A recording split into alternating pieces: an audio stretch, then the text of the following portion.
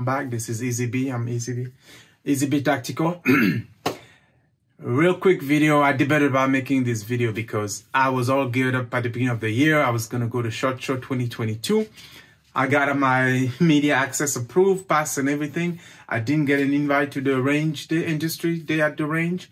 However, I was still planning on going, and then I got a little uneasy. Didn't feel 100%, wasn't sure if it was COVID. Life happens, and then I started debating. I had to take off work and blah blah blah. So I did not end up going to SHOT Show 22, which is saddening. But I still kept an eye on the coverage. I still watched some of the new items. I just want to share with you what excited me about SHOT Show 22 based on what I've seen from afar.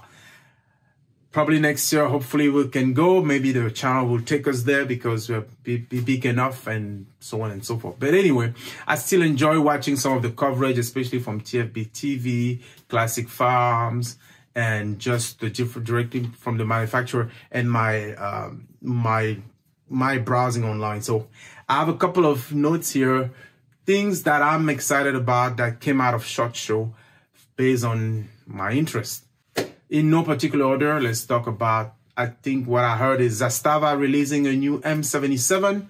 I'm a fan of Zastava, although I haven't shown that too much on this channel maybe, but this is an M70, everything is clear. But Zastava, based on the coverage that I saw, announced that they're doing an M77, which is a 308 AK variant. So I'm excited about that. I actually did not know much about the M77, so I'm looking forward to whenever that's available. Maybe we will get our hands on one of those. So Zastava and M77 should be exciting, should be interesting. Let's go next.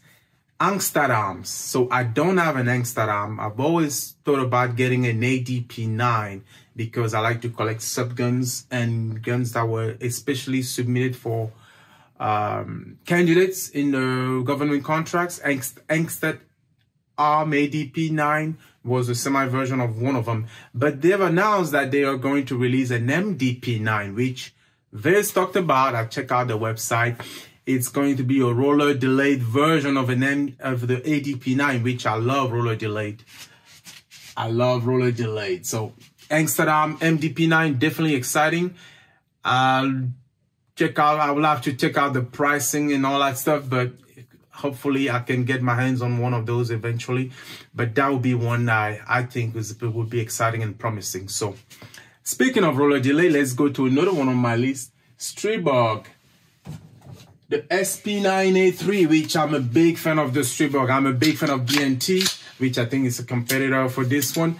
Stribog was a competitor to them, but the Global Ordnance, which is, I believe, the U.S. representation of Grand Power in which makes the Stribog, their booth, they have announced that they're going to have a Stribog SP9A3G, which will means it comes in a Glock lower, a compatible Glock magazine receiver.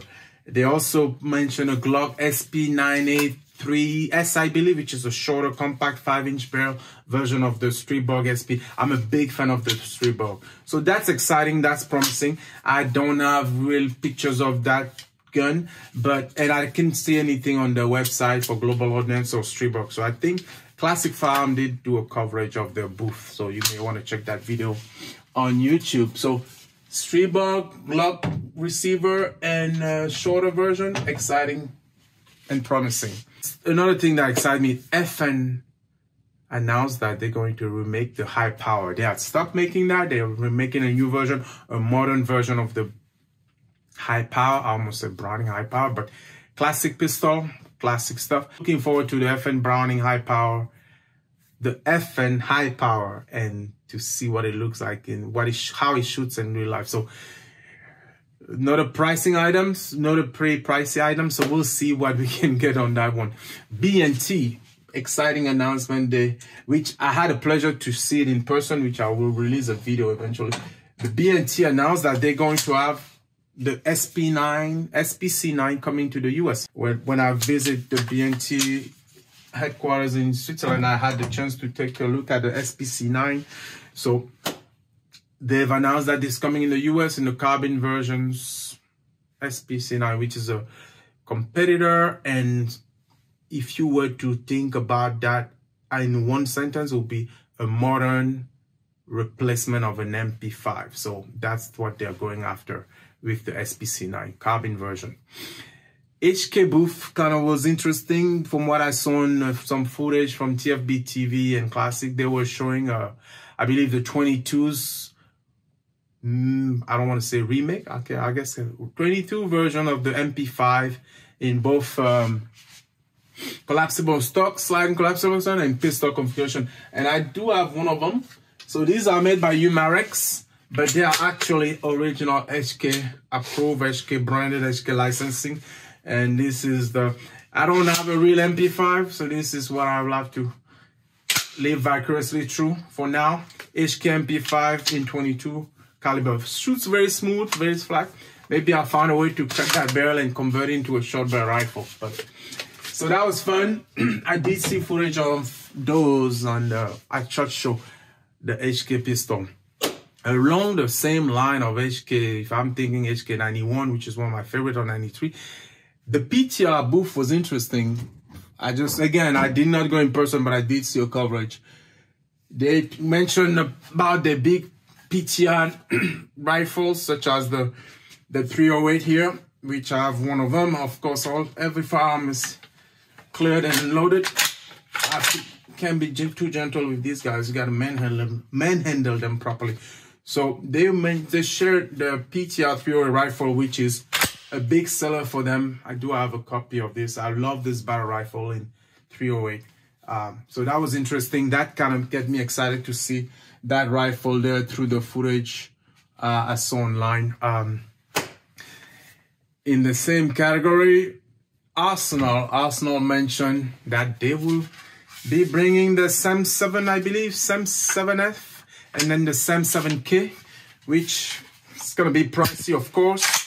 And I went to the website. I've seen the SAM 7K on some website where I get where I check out my Arsenal. So this one is a SAM 7R, which they're also going to make a SAM 5R, which is the same one in 5.56. It's already out there actually.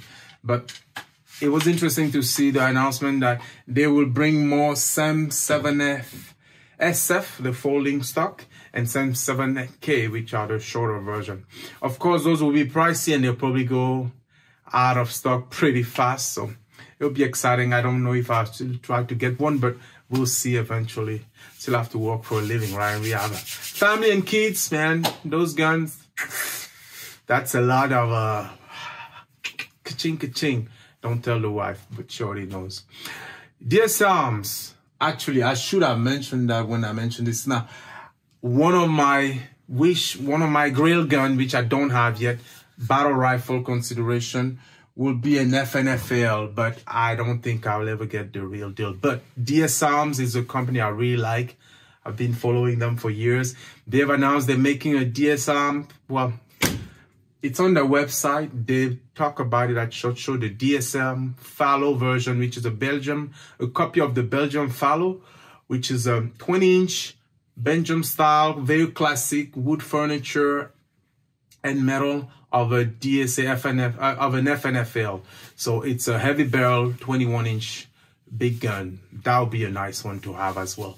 So check out, I believe, TFB TV or Classic Farms. They may have done that coverage, but I watched their news feed for that one. That's an interesting one from the DS Arms.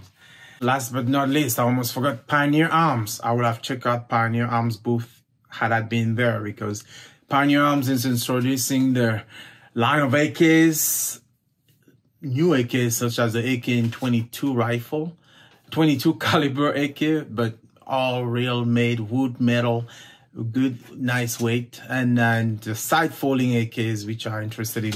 I have a couple of PPS 43s from Pioneer Arms that I don't have the AK-47s yet. So Polish AKs or Polish company. It will have been interesting to check that out in person. So I think that's it. So these will have been the booth that I was going to hit for sure if I had gone to SHOT Show. Let me know in the comments if what you think of that list. So of my pick of my interest in 2022. Hopefully those will come out as promised and they will be obtainable. I'm not saying I'm going to get every one of those guns. I'm just saying what excites me for SHOT Show 22. But those are the booths I was planning on visiting had I been able to go. But appreciate the support. Thanks for watching. Let me know in the comment what your top 3 picks from that list are, and then we'll see if we ever get a chance of put our hands on and shoot those. Take care, stay safe, and thanks for watching.